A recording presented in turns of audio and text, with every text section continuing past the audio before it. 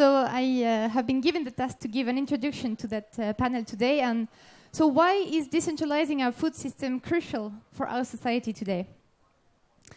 Our food system produces a lot of negative externalities. It has a lot of negative impacts. 1/3 of the food produced is thrown away, while 842 million people are starving. We have lost 75% of the diversity of the crops that we cultivate. We have lost a lot of nutrients also in our food. We say that an apple from 100 years ago worth 100 apples today for the vitamin C, for example. Health issues, the rise of obesity, diabetes, autism, cancers, that are probably partly due to pesticides as well. Antibiotic resistance. There are 8 times more antibiotics sold for the intensive livestock in the US than for hospitals.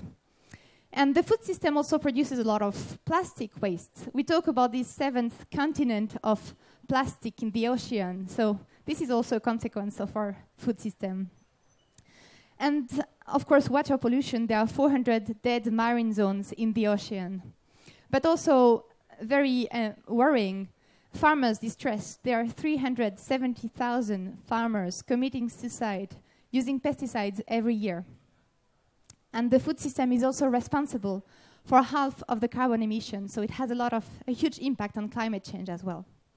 So this being said, if we ask why are there dead marine zones? Why is there water pollution? Why? We finally end up with centralization being the root cause for most of those negative symptoms. Over the past decades, the food system went through a wave of mergers and acquisition, horizontal and vertical concentration and integration. So the power today is concentrated in the hand of very few corporations who control food production, processing, and distribution. The Bern organization, a Swiss NGO, has written an amazing report showing why and how centralization is the major cause of all those negative impacts. So I wanted to share with you 2 or 3 examples so that you understand the link. We talked about dead marine zones. There are 400 dead marine zones in the ocean. Why? Because of the use of synthetic fertilizers that produce eutrophication. There is a low oxygen rate in the water, so the fish can't live. So why are those synthetic fertilizers used? Because the soil are too poor. So you need to put fertilizer so that the plant can grow. But why are the soils so poor? Because of monoculture. Big farmers have bought lands of other farmers, small farmers who stopped their activity, so they became even bigger. And when farms become bigger, they change their farming practices change toward monoculture, and they use so that they can use big tractors and they can produce bigger quantity and increase the productivity. So concentration of land in that case is the final why. We said 370,000 farmers commit suicide every year. Why? Because they use seeds that need pesticides. And most of the time, they also practice monoculture. So the crops are at risk. They are very fragile. If a disease touches the crop, the whole field could disappear.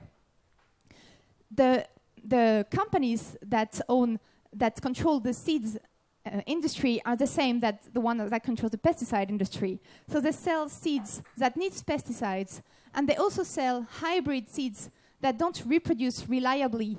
So the farmers need to buy new seeds every year, and they of course need to buy pesticides so that they don't lose their the whole production. The marketing teams have convinced the farmer to use those super productive seeds, but then the farmer end up in a situation where they are dependent on the seed and pesticides industry. And on the other side, they are also dependent on the traders, on the centralized trading system, which propose very low price and most of the time follow very fluctuant cereals or the market prices, which are very fluctuant. So the farmers are really compressed in between centralized seeds and pesticide industry and centralized trading system. Yeah, that was it. And about distribution, here again, there are very few powerful traders and distributors that control the market. And to control the distribution is very strategic position because you control both what consumers buy and what producers grow and how they grow it. So it's a very powerful position. Just to illustrate how this distribution has been concentrated over the past decade, I want to show you some figures. Like in 2000, in Europe, only 8 member states has their top 5 retailers controlling more than 60% of the retail market share. 11 years later, it's 13 member states representing more than half of the population of Europe. With the concentration of the distribution come along the concentration of the supplier, because the big wholesalers that deliver to supermarket chains, they need to buy huge quantity at a very low price that they will buy to big intensive monoculture producers or big food processors. And small farmers can't really sell through those channels, which are the which are the most used by people today. Oops. So if we want to build a food system that does not produce all those negative externalities that we mentioned, maybe decentralization can be a solution. I like to take this example, the comparison with the third industrial revolution from Jeremy Rifkin.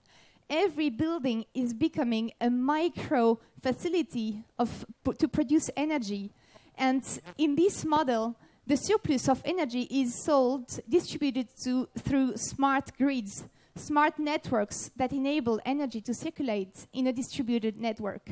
So maybe this image could apply to the food sector, and I think we see signals of a transition going in that direction. First, on the distribution level, there are a lot of micro-facility, micro-scale production that are popping up everywhere. So we talk a lot about the maker movement, but I would like to talk about the grower movement. More and more people grow on their balcony, in their garden. You probably heard about the Incredible Edible movement, for example. But also on a more professional level, the project Fermes d'Avenir, Farms of the Future in France, want to support the deployment of 50,000 micro-farms of 1 hectare. So you have all this distributed production, micro-scale production network which is emerging, both on a gardener level and a micro-farm level. Along with this distributed production, we need, of course, seeds and free seeds to be able to produce all that. So there are, again, a lot of community initiatives like seed swaps or open source license that are emerging on seeds, so that the seeds remain a common goods that anyone can use and share and exchange. Along with this distributed production network, we need ways for knowledge and tools to circulate. And again, there are a lot of initiatives. Of course, a lot of local associations where you can learn how to grow vegetables on a peer-to-peer level, but also platforms like WeFarm, for example, where a farmer in a developing countries can send an SMS if he has a disease on a crop, for example. This SMS will be sent to a network of farmers, and those who had faced the same problem and managed to solve it can share their knowledge. So it's really a peer-to-peer network. You have also more and more libraries where designs are shared to build and maintain your own farming tools. So open source hardware for agriculture. And you also even have peer-to-peer renting platform to rent farming tools. Again, in this paradigm of a decentralized production network, you need adapted finance tools to enable all those micro farms to emerge. And there are some dedicated finance tools, finance platforms which are emerging, like Bluebees, for example, in France, which is dedicated to agroecology projects, a crowdfunding platform. I said distribution is a strategic position. So again, you have a lot of initiatives popping up everywhere. Buying group, CSA, cooperative supermarkets, platforms that reconnect producers and consumers on a B2B and on a B2C level. Marketplaces where anyone can create a diversity of food hubs and enable the food to move in a decentralized network. So I won't detail more because we are going to talk about it in the panel, but these could be compared at the smart grids of the food sector. So just to conclude, I wanted to ask the question, like, maybe decentralization is paving the way toward a new age of agriculture, an age of agro-communities. And this gives me a lot of hope, because as a buyer, as a consumer, we can buy through those independent distributor of food hubs. Buying is voting, isn't it? As makers, we can start growing in our garden, in our balconies. And as entrepreneurs, we can start food hubs in our neighborhood or even build a microfarm. Why not? So I'll leave the speech to Anne-Sophie. And yeah, thank you. Thank you, Myriam. Stay on stage, please. yeah. Have a seat, please. Okay, decentralization was more used to relocalization as well, so it's an interesting topic of discussion. I will welcome on stage right now Maxime de Rostolan from Fermes d'Avenir. You can applause. Maxime! Also from California, Nancy. Zamierowski from Yellow Seed. We will explain what's Yellow Seed. Welcome, Nancy. And Marc David Choukroun from La Ruche qui dit oui. Who knows? Thank you for being with us. First question, quickly, 1 minute, one pitch, maybe to explain people what you are working on. Maxime first. Hi. Fermes d'Avenir has the goal to prove that natural agriculture can be more profitable than chemical agriculture. And we are proving it in the fields. With a microfarm in France of 1.4 hectares, and on the 4th year we will manage to pay 3 employees, which means 6 times more employees by surface than conventional agriculture. And sorry for my English, my wife is Brazilian and I only speak Portuguese at home. Good, mine is not better. So, Marc David. Hello, so La Ruche qui dit oui, which is called in English Food Assembly, is a platform for short food supply chain system. It allows local communities to be created on top of the platform in order to buy food directly from the local farmer. And we launched the platform 5 years ago, and now it's around 800 communities in 6 countries in Europe, serving around 100,000 orders every month. Nancy?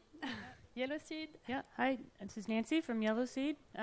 Yellow Seed is a platform, digital platform, connecting global farmers of chocolate, or cacao at this moment, with specialty makers of chocolate, and it's based on transparency and trust. So the idea is if we can improve relationships, we can then create new and emerging markets. We can talk about why distributed food systems, but we're still at the visibility stage. So right now, farmers can create product profiles and showcase their products, and create pricing and negotiate pricing with buyers, and connecting them with trusted intermediaries that we're calling product hosts right now. So they offer value-added services, allowing them to really create their own product and service offering. Thank you. Myriam, do you want to talk about Open Food Network? Yeah, so the Open Food Network is an open source web infrastructure to support the decentralization of the food system by enabling people, communities, farmers, groups of farmers to create food hubs. So it's a marketplace where you can create an online shop and organize group sales or group buying. Okay, so the first question I want to ask you is to react to this presentation. So first, is decentralization the only solution, or centralization the main problem to the food system today? Or is it possible to decentralize the system at 100%? Who wants to react first? Nancy? Yeah.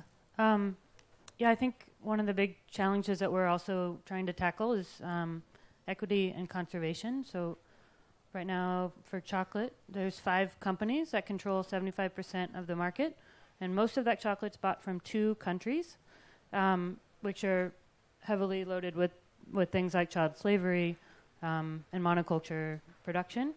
And so that leaves out most of the supply chain. 80-90% of farmers can't participate. A number of buyers aren't able to source directly. And they're most of the craft makers and specialty chocolate makers that you see, it's like a rounding error in the supply chain, basically, and they usually only purchase 1 to 2 tons, not like a 25 metric ton. So there's really an opportunity to figure out how can we diversify the supply chain and how can we collaborate and coordinate together. It's very similar, yeah.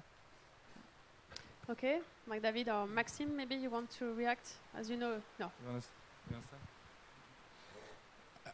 My point is that what we need is growers, producers, and we can decentralize whatever we want. If we don't have we can invent and set up a lot of platforms to help to the consumers to buy. But if you don't have producers in France, you have 570,000 farmers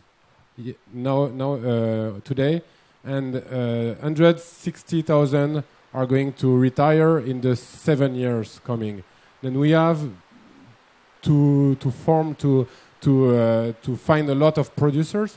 And who knows permaculture? Permaculture, okay, you know. Then in permaculture we say it's not a problem. The problem is the solution.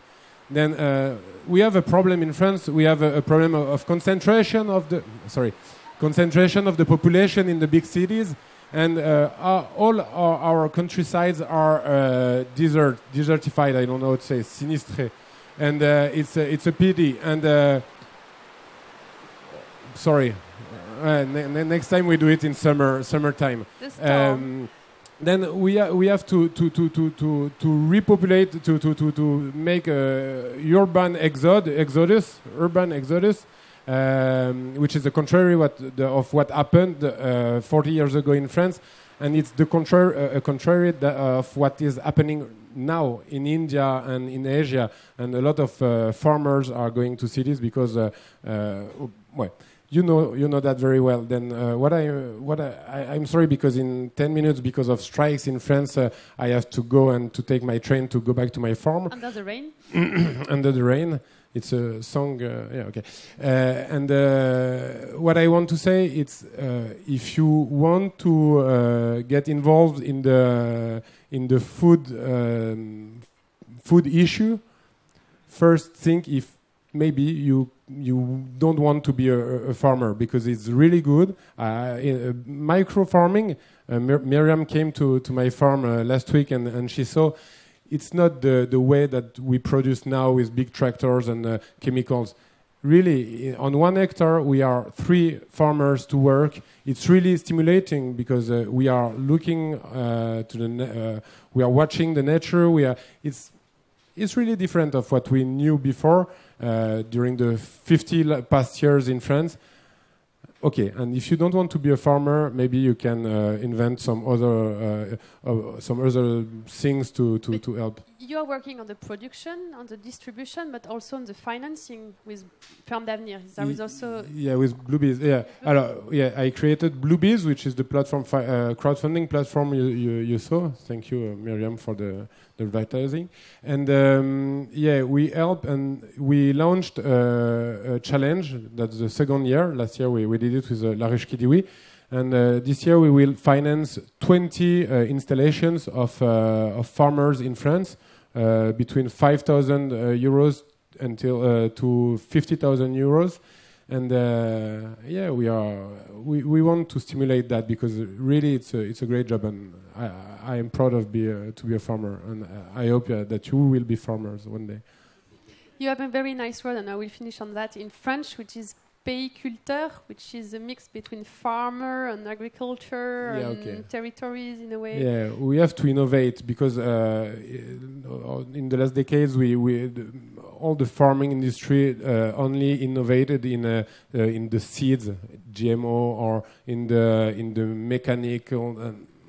I don't like that, because when you watch when you're looking what a farmer is doing day by day, you see that you can improve a lot his quality of work.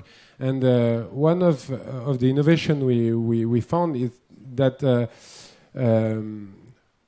a farmer, he has to produce, he has to be technically really good, and he has to be really every day he has to work, and he cannot be sick or ill one single day because he will lose his production. And at the same time, he has to be really rigorous. That works like that. Rigorous in his administrative skills, and péiculteur will be a new job, a new profession that we thought about, and it will be an entrepreneur of the territory. He will do permaculture at the level of a territory, and he will create like 10 small farms which will be in interaction one with the others, which will increase the resilience of the system and the economical. C'est vraiment trop dur en anglais. Qui comprend pas l'anglais? Ouais, vous avez vu.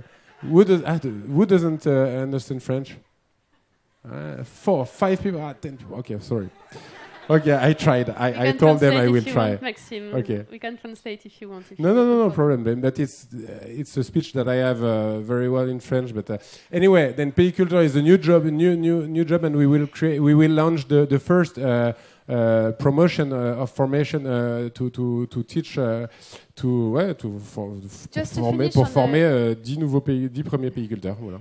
But just to finish on one figure before leaving the conversation with Nancy, Marc, David, and Myriam, do you have any figures on the future of Fermes d'Avenir? We talk about decentralization. We need to have some strong numbers to prove it's possible. So do you have any projection or prospectival work on what you're doing and the way you could promote another we economy? We have what we call a plaidoyer. Alors ça, on va traduire plaidoyer. Lobbying. No, plaidoyer. No, it's a big file. It's a big file. We have to invent a new law on agriculture. Then we are working with des bureaux de conseil. Putain, c'est horrible. Avec des bureaux de conseil. Lobbying firm or eu posso fazer isso em português. Quem entende português? Aqueles que não entendem francês são do Brasil? Vamos assim, né? Bon. We are running short of time. I'm sorry, I will miss my train. But we are doing a lot of different. We have a lot of different ways to improve this new agriculture, and I'm doing lobbying with the deputies or even the minister, and we are doing research with the INRA. And just one number, okay. One number of in the 5 years to come, 10 years to come, if Fermes d'Avenir is a success, how many farmers can we have? How many jobs? It's recorded. I don't know.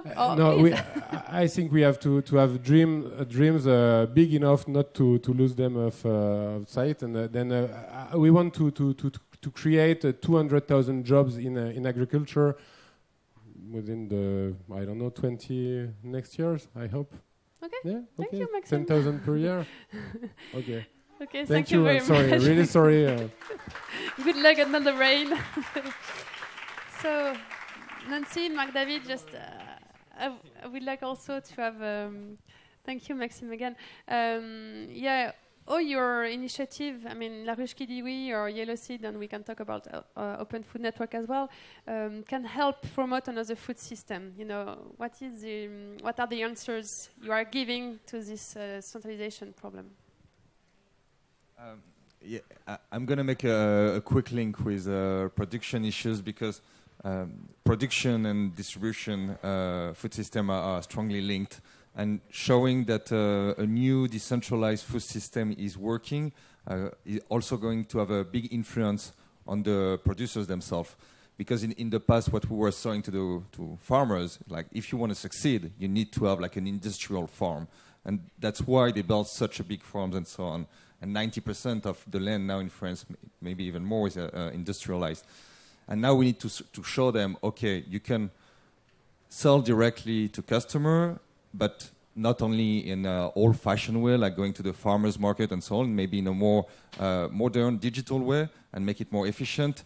And you can succeed, and you can have a success up to that. And that's why with our initiatives, with a decentralized food distribution system, we also influence new farmers to install and so on. And we're starting to see a big shift in France.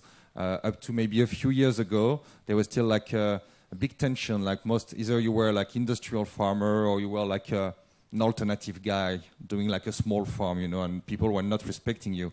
And now it's really changed in the last few years. We really see that even big farmers see that you can succeed and you can really valorize your products, going back to a more small-scale farming. And people now, even like the industrial farmers, also see the excess of industrial farming, and now they want to go to the transition.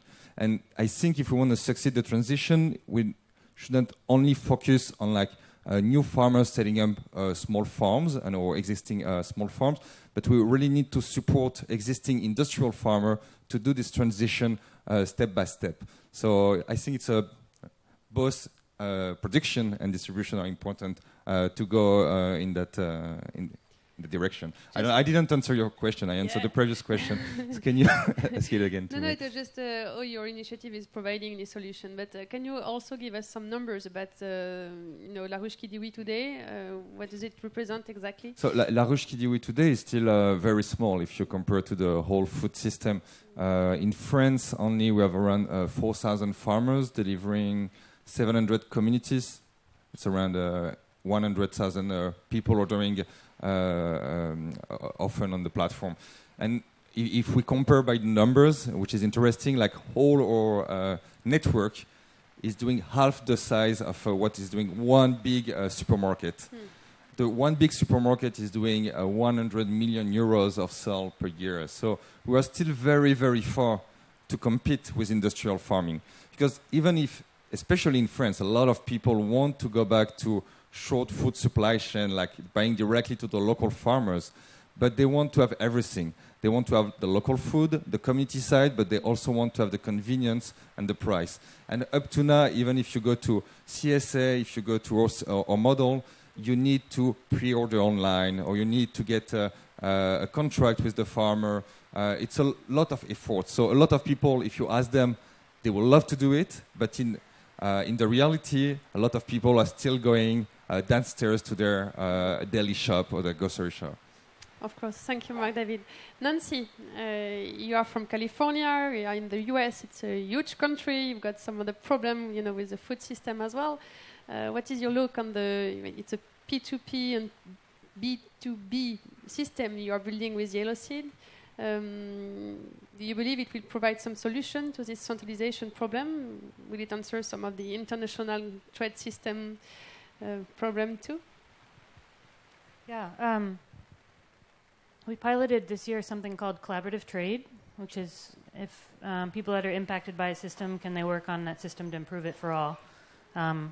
And the platform that we have is sort of what the process will result in, and it's the surface of like uncovering the next step. We did an accelerator program where there was 6 sessions, and we gathered about 50 different companies, really small, innovative companies, really large companies like World Cocoa Foundation, Cocoa Link, Grameen Foundation, a lot of mobile apps, a lot of big chocolate makers, small chocolate makers, and farmers. And we together learned that we learned a lot of the trends, and we basically created a kind of a map and a view of what's possible and what needs to change.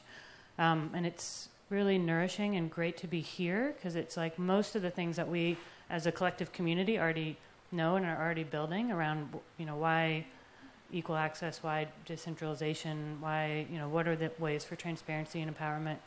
A lot of these rules, like the new rules of connection, are embedded in maybe what we're doing, but it was like what was great about that process that we did, it allowed everyone to see through hearing everyone else's experience. Wow, we really do need not only one-way communication, but like really dynamic, multi-stakeholder communication that's happening on an ongoing basis. We need the farmer's voice to be in the conversation. Fair trade isn't working anymore. We need a way that people can actually define what success means to them, and chart a way to help them chart that progress. Let's see, I have a list. The big elephant in the room is that the consumer holds the power. So right now, if you're really trying to diversify a supply chain and really create a way for like a lot of different smaller products to be part of that system, the consumer needs to be on board. So right now, for chocolate, you have more farmers that have products than buyers that are really organized enough to buy them. You have a lot of buyers that want them and can't access them. So there are all these kind of breakdowns of like, wow, if we just had the information, if we just had some shared language. Right now, chocolate doesn't have a shared language. They don't agree on what flavor profiles are, for example. So it's really hard to coordinate. It's hard for even the big distributors like e-com to talk about like what's even the market information. That was one of their challenges they brought up.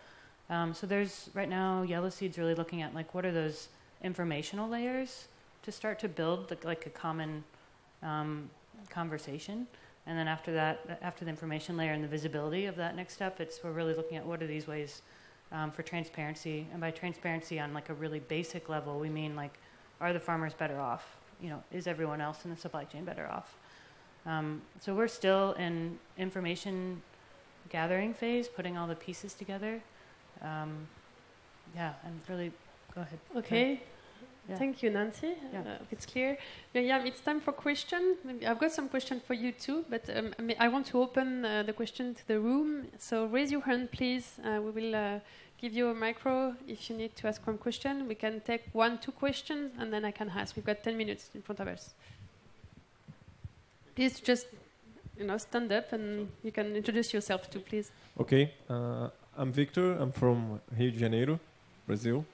I have also a platform to connect agricultures directly to people. And my question is related to the subject of the conference here. Is about why most part of the projects didn't go well. And we have some good examples here, such as Open Food and La Ruche. So I would like to know what's the secret, but what are the steps for a collaborative economy to succeed in this new scenario? Is it clear? Is there another question? We can take 2 or 3 questions all together. Yes? No? Okay. Okay. Thank you.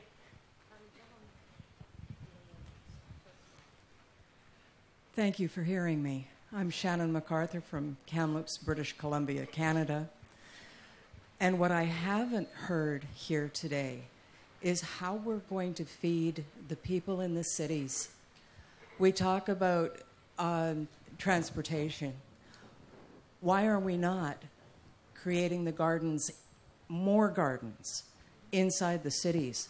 So we just go around the subject of transportation altogether.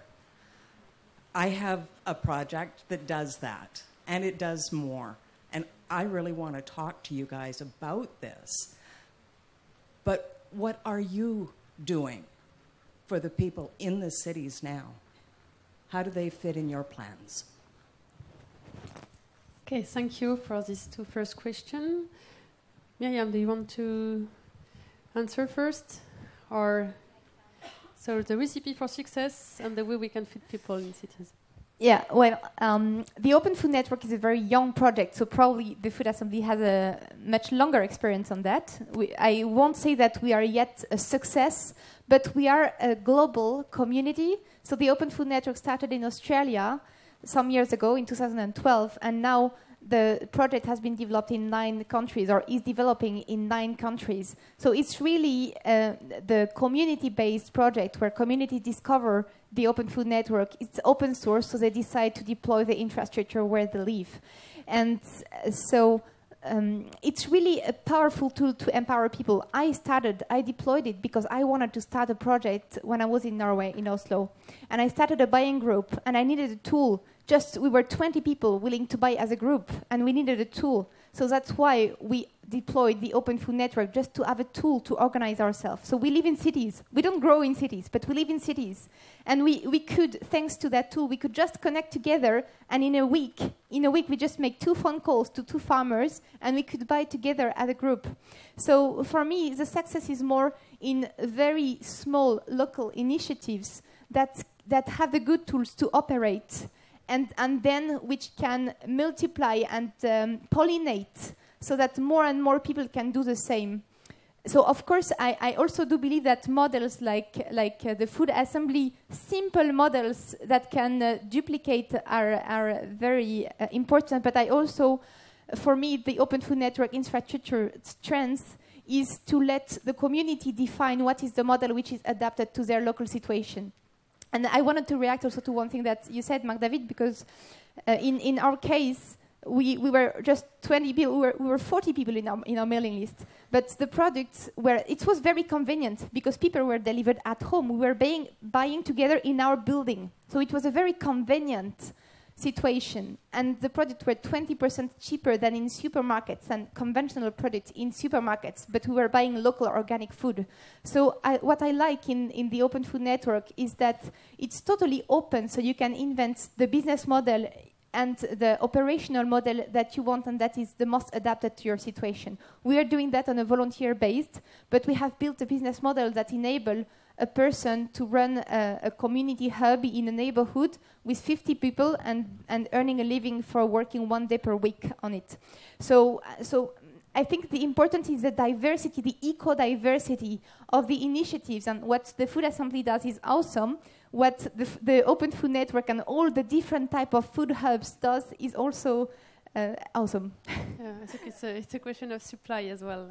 I think you said the numbers are quite, low compared to the whole food system. So it's a question of time as well.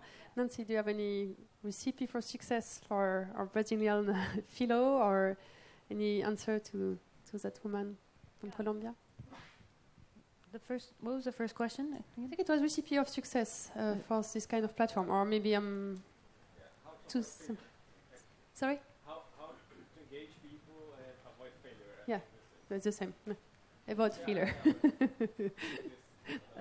Yeah, I think engagement is key, and participation is key for any of these community-sourced marketplaces to work. And we're right at that phase of like how do we create a structure and partnerships for them to not only participate but to own it. And so what are these? So we're just currently in partnership formation.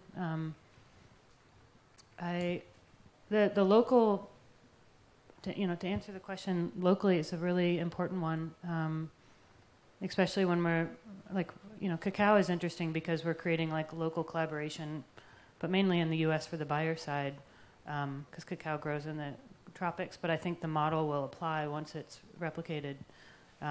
It's really about self-organizing, and it depends on the partnerships that we find and who's aggregating at what level and how we, and the resource sharing that happens in the local level. So it's a good question. Marc David, do you have any answers to give to the public?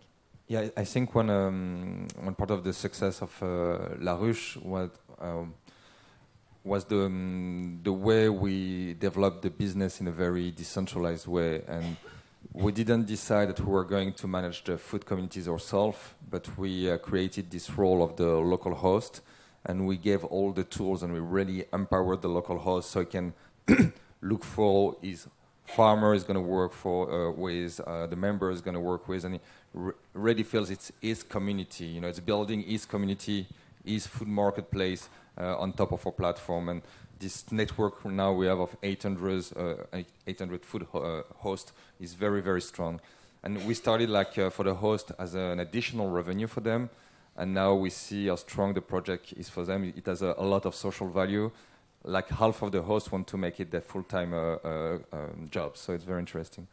So that's one of the answers.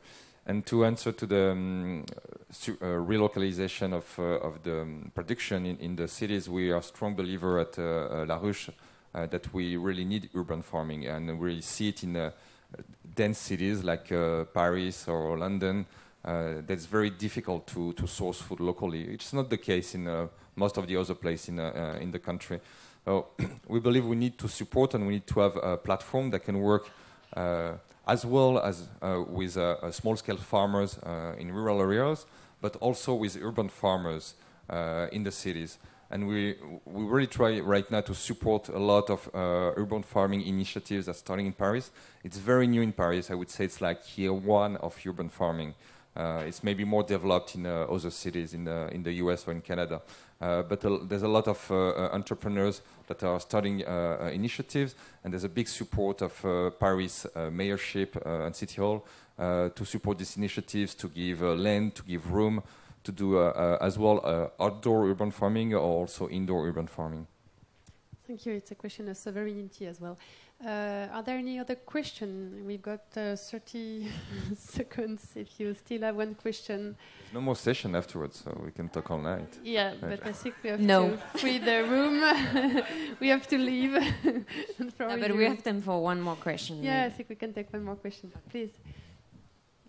Introduce yourself and thank you. Hi, Armin Sternagel. I came in a bit late, so I don't know whether you touched already upon this topic. I wanted to ask you on the ownership structures and the financing behind.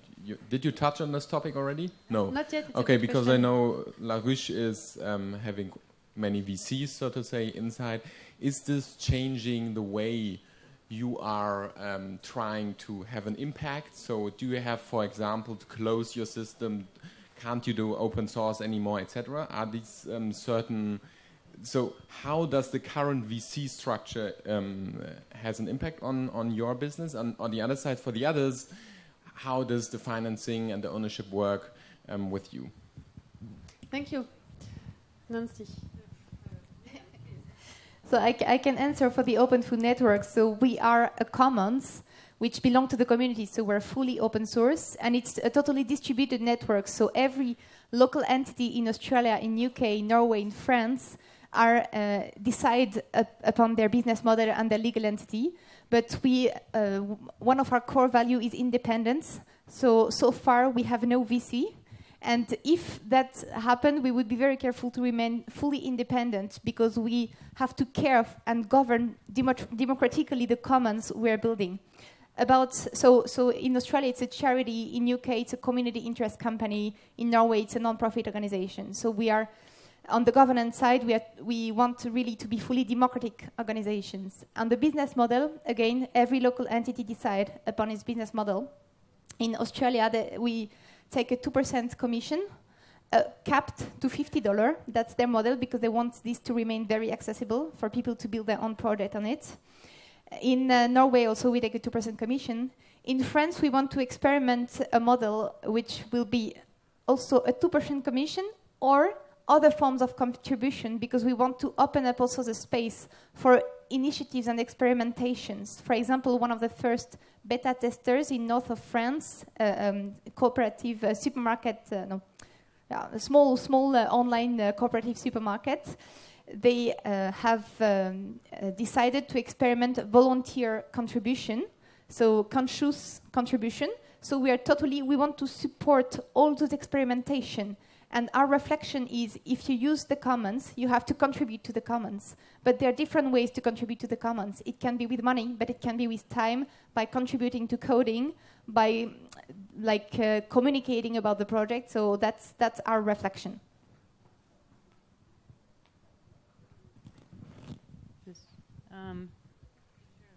You turn it off? Yeah, it's okay.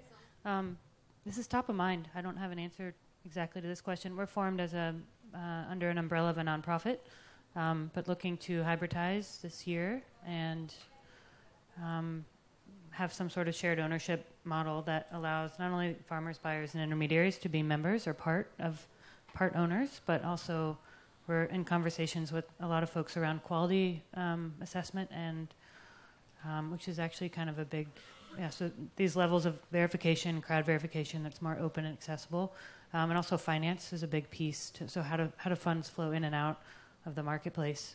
So in conversations around how to increase or decrease the need for due diligence and vetting, So what are the ways that we can start to really create those informational systems? So I invite people that have ideas of creative models to come find me. Thanks. Yeah, of course, we raised money from VCs, I think around 10 million euros since we started.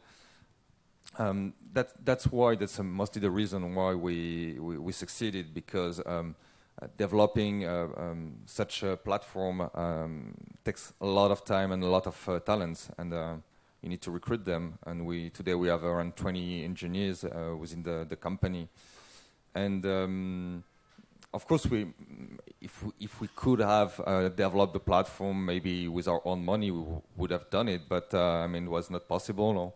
I think like what Open Food Network is also great, because they try to do it in an open source way. But doing it with money and with investment, we are able to grow the project much faster. And one of our mission, we want to have a big impact in a way. Decentralized food system, community-supported agriculture was already existing before us, and if we are not investing in a platform, we are not able to grow these initiatives, and that's our objective. Our initial objective is to make local food system more accessible to a bigger public, and developing such a platform is complex because you need to have the good tools with a great UX and UI for 3 different stakeholders to allow to manage all the steps of the food value chain, and we feel we didn't even do like 10% of what we still have to do to really make a decentralized food system working and accessible to more people.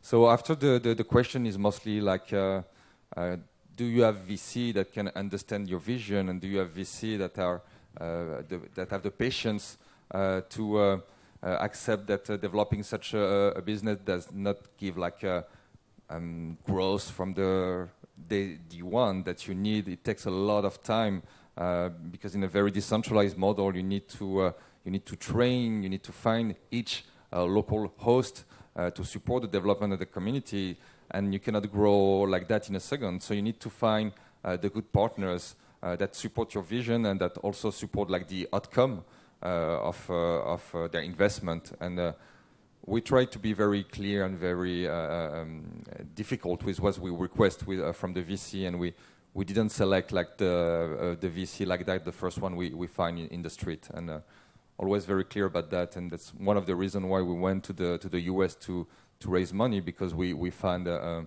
VC which is a USV that really understand that we are a very long-term project with a very decentralized vision.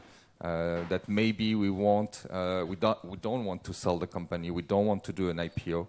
We want to share some equity with the network. That's very innovative way of thinking, and you can find partners that understand very hybrid company, and maybe we can make the most out of the shareholders and the stakeholders and try to involve everyone to build something better. I talk longer about that tomorrow in another panel. Okay, at what time tomorrow? I think it's the same as... Okay, so if you want to know more about the model, you can go. Thank you very much to you all. Thank you very much. much.